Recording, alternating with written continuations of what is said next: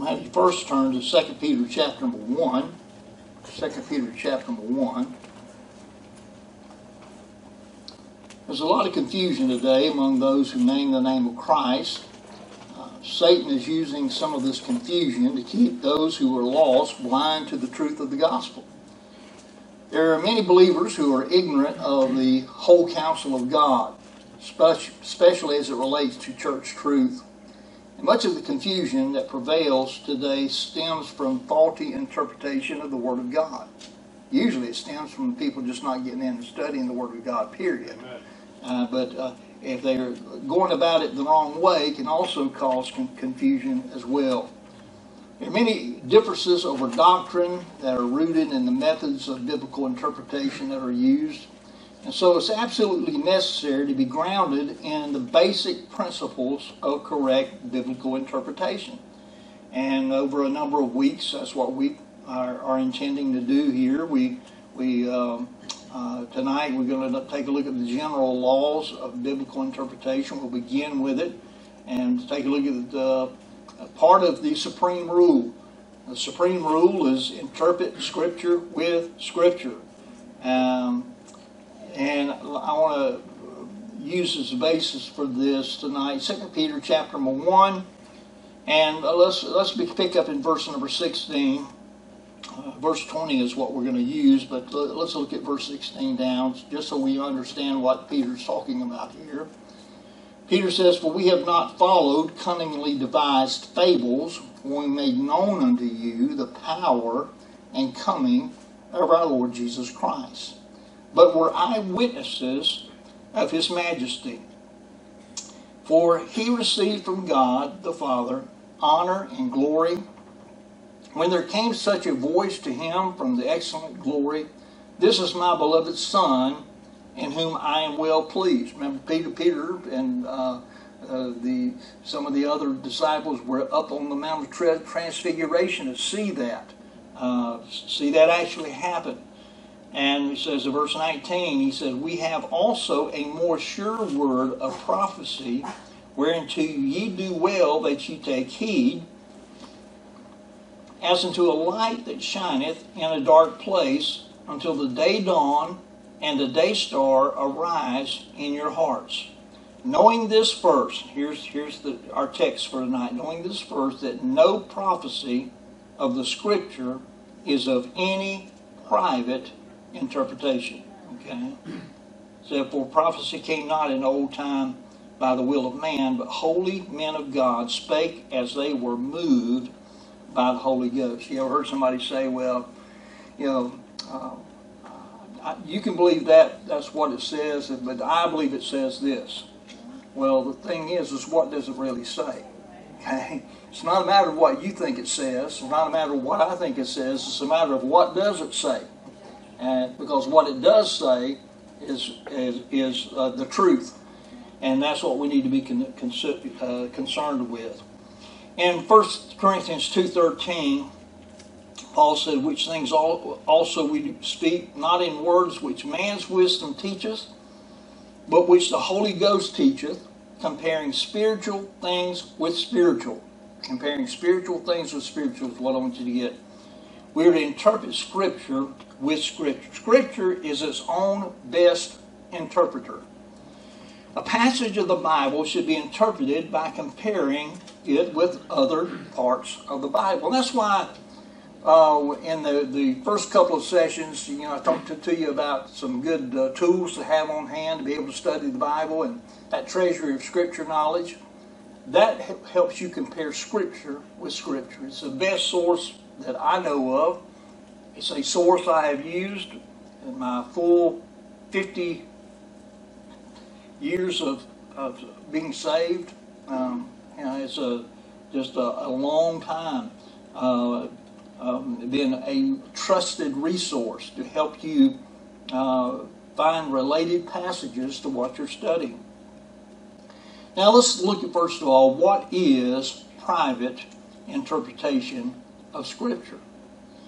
Well, a private interpretation can be one in which a Scripture passage is isolated or kept private from and interpreted without any reference to the rest of Scripture. In other words, it's pulled out of context.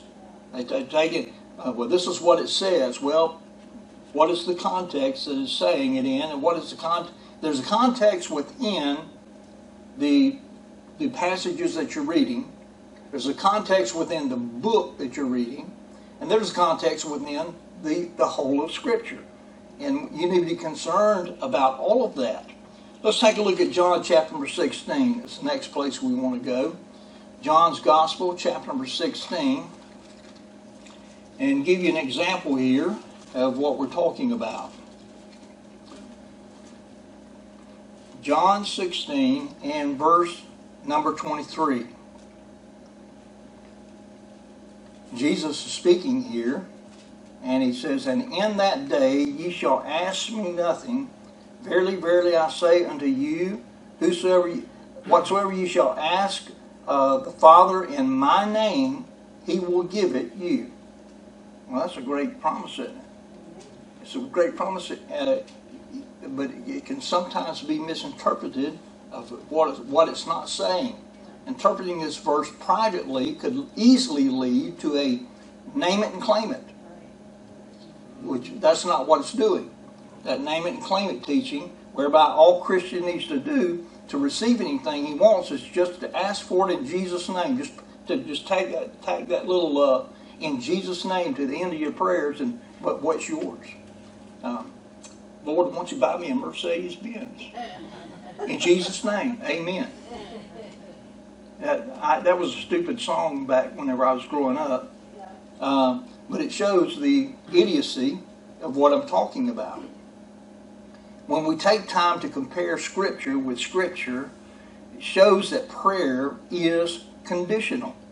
And to ask, and also shows us what ask in Jesus' name means. See, asking in Jesus' name is more than just putting in Jesus' name on the end of your prayer. Okay? I mean, I put in Jesus' name when I pray on there, but that doesn't make it in Jesus' name. What are we talking about when we ask in Jesus' name, and how are we to pray? Well, let's take a look at several places. Look at 1 John chapter number 5. We are to ask according to His will. Okay? Ask according to His will. 1 John 5, verse 14 and 15.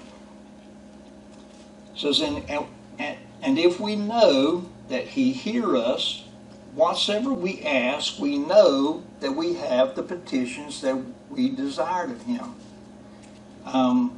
But back up to verse number 14. I missed verse 14. Okay, and this is important. This is the confidence that we have in Him, that if we ask anything, look at this, according to His will, He heareth us. Now, if you're asking something that's not according to His will, don't expect to get what you're asking for. Also, James chapter number 1. Look at James chapter number 1. We're to ask in faith. And this is specifically talking about praying for wisdom.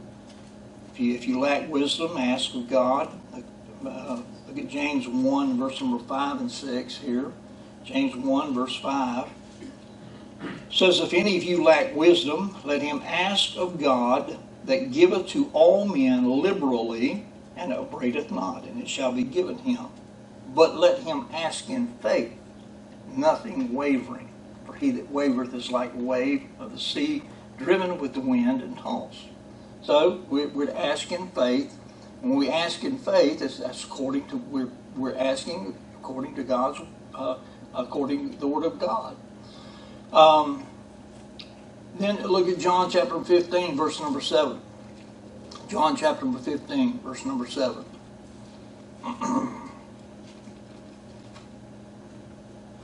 We need to ask as one that's abiding in Christ. Jesus says here in John 15, in verse 7, He says, if ye abide in me, and my words abide in you, ye shall ask what you will, and it shall be done unto you. We see the will of God for our lives is for us to abide in Christ and for Christ's words to abide in us. And if we do that, then we'll be asking in His name. We'll be asking according to His will. So, second of all, a private interpretation can be one whereby the interpreter himself establishes the meaning of a scripture according to his own definition. Private means pertaining to self, that is one's own, by implication private or separate. And a good illustration of this is found in the Gospel of John, chapter number 3, and verse number 5. John chapter number 3, and verse number 5. In John 3, verse number 5, of course, Jesus is talking to Nicodemus here, and he's informing Nicodemus that he needs to be born again. In fact, verse 3, let's pick up in verse 3. Jesus answered and said unto him, Verily, verily, I say unto thee, except a man be born again, he cannot see the kingdom of God.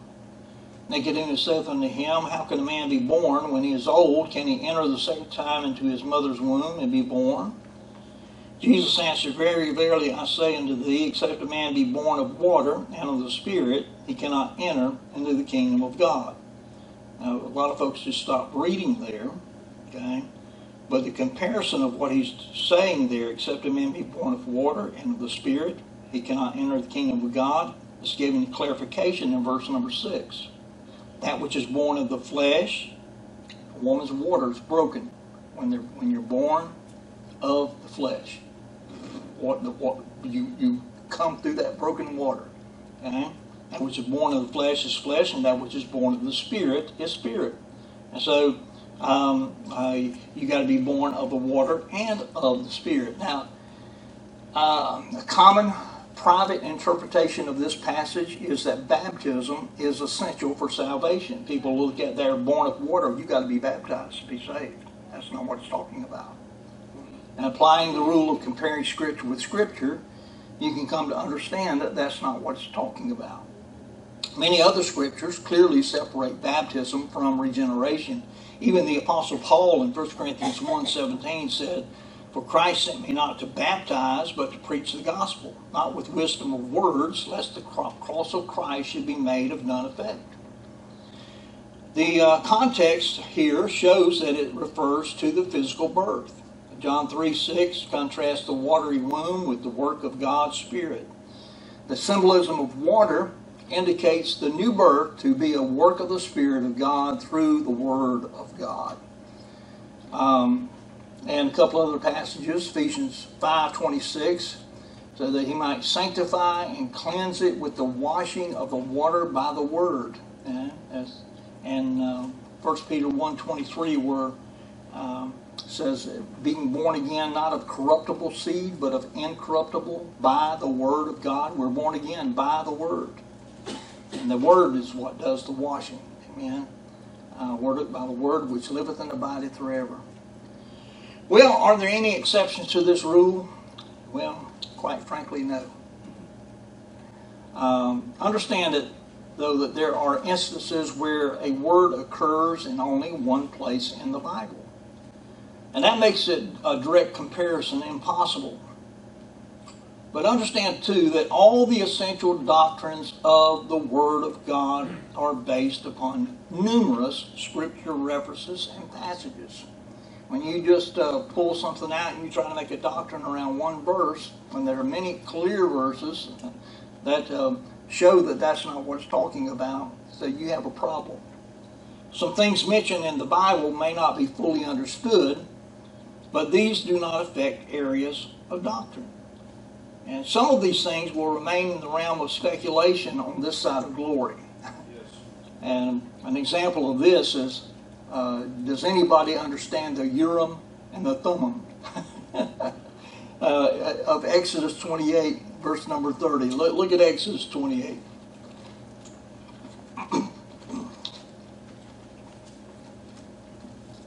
Exodus 28.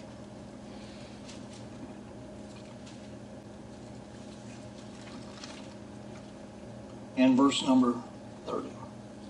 Well, let's back up to verse number 29. It says here, and Aaron shall bear the names of the children of Israel in the breastplate, talking about the garments there of the priest. Aaron was the priest, the high priest, and he has a breastplate of judgment upon his heart when he goeth in to the holy place for a memorial before the Lord continually. Excuse me. And thou shalt put in the breastplate of judgment the Urim and the Thummim, and they shall be upon Aaron's heart, and he shall go in before the Lord.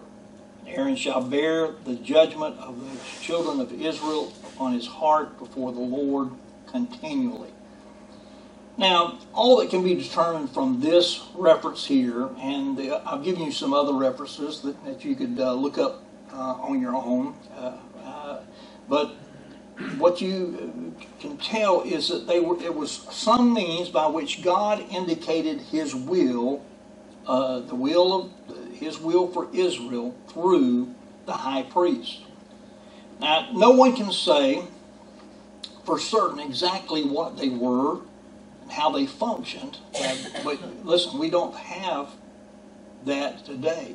It's not a concern for us. Jesus put that in the past for us, okay?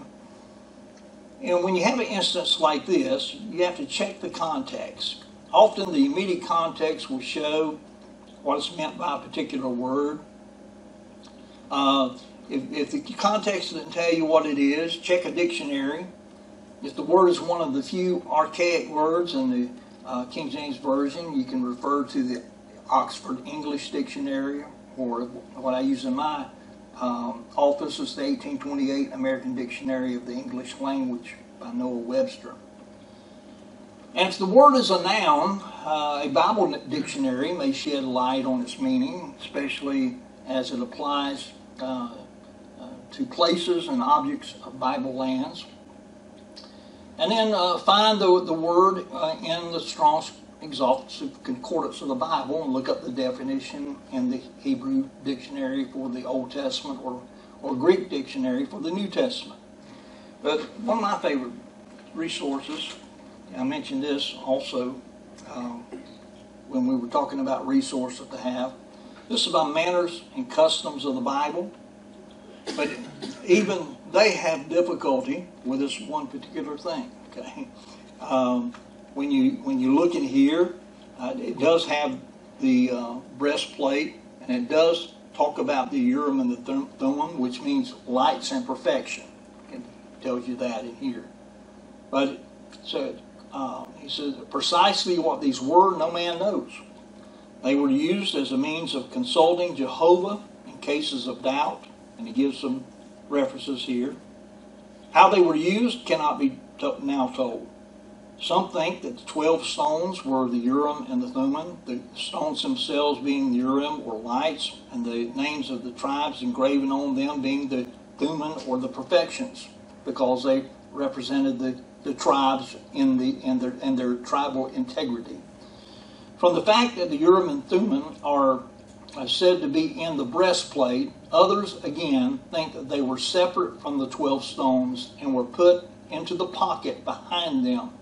Some suppose them to have been 3 precious stones which were placed in this pouch of the breastplate to be used for casting lots to decide questions of doubt, and that one of the stones was engraven with yes and another with no, and the third without any inscription. The stone drawn out by the high priest would indicate the answer, affirmative, negative, or no answer to be given. And this may have been so, but there is no proof of it. And when you come like this, the best you can say is, well, we'll find out when we get to glory. Amen? There's some things that we don't have to know. We don't have to know that. It's not something we need to know. I mean, it's good to have good resources. And this is one of the most excellent manners and customs books. If it's going to have it in there, this would have had it. This is from my college days at Tennessee Temple when I first got this. So, very, very good resource too. But that's just an example of sometimes what we're talking about, interpreting Scripture with Scripture may not help you a whole lot. Okay, a truth. The third thing here we see a truth we can draw from other truths. The Word of God is inerrant and infallible. Therefore, no passage in the Bible will ever contradict another passage. Psalm 119, verse 160 says, "Thy word is true from the beginning, and every one of thy righteous judgments endureth forever." John 17:17, Jesus said, he prayed to the Heavenly Father, he says, "Sanctify them through thy truth. Thy word is truth." Skeptics are always claiming the Bible is full of contradictions. You ever heard anybody tell you that? Or try to argue? Well, that old book is just full of contradictions. Well, show me one. That usually gets them because they don't know of any. They just heard it all their life, and they'll repeat what they've heard. But most of them not taking time to try to do a serious look at the thing. But it's also true that the application of this supreme rule will resolve most any difficult or problem text, interpreting Scripture with Scripture. Understand that some of the Bible is like milk, is easily digested and understood. But much of the Bible is like strong meat. It requires diligent searching and studying. If you're going to study the Bible in a shallow way, expect to have shallow knowledge. If you're going to study the Bible deeply and dig for the truth in the way that Proverbs chapter number 2 says that we're to dig for the wisdom of God, then that will help. Some examples of apparent contradictions and difficulties I've given you there, and we're gonna stop here. Let me encourage you to study those on your own. I'm not going to say that we're going to come back and finish this. I've given you that you can take a look at yourself and finish that on your own. So we need to spend some time in prayer.